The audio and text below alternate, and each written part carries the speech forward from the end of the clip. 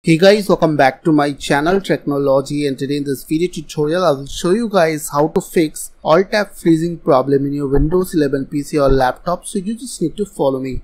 So firstly you just need to right click on your start menu, click on settings. Under settings window you have to click on system from your left side. On your right side you have to select display. Now here you will get one option. You just need to scroll down and you will get an option under related settings. It's called graphics. So click on that, and after that under graphics you will get change default graphics settings. So you just need to click on that, and after that you just need to turn off this hardware accelerated GPU scheduling. Just need to turn off this one, and after that you just need to restart your PC and it will fix your problem. So I hope this quick tutorial will really help for you, and please don't forget to click on the subscribe button, like button and share button.